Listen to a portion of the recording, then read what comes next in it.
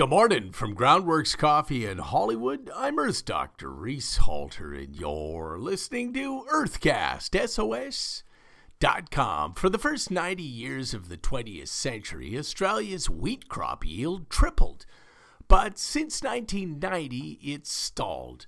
Rising temperature and reduced rainfall, brought to you by the climate crisis from burning subsidized climate-altering fossil fuels, is the reason, say researchers from Australia's science body, CSIRO. The wheat industry is Australia's most valuable crop at $5 billion per annum.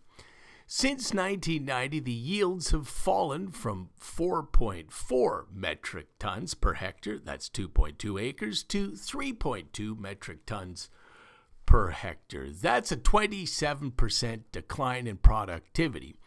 As temperature continues to rise, wheat yields are predicted to fall. The only way to slow this down is to end fossil fuel subsidies immediately. Switch to a zero-carbon economy quickly, 80% by 2030 and 100% by 2050. It's the race to save our planet. Hashtag Save Nature Now.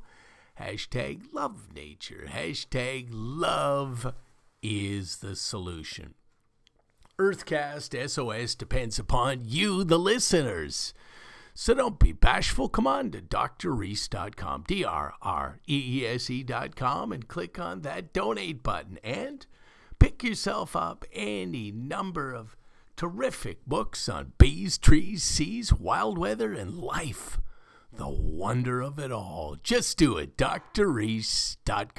I'm Earth Dr. Reese Halter, reminding you to protect our planet.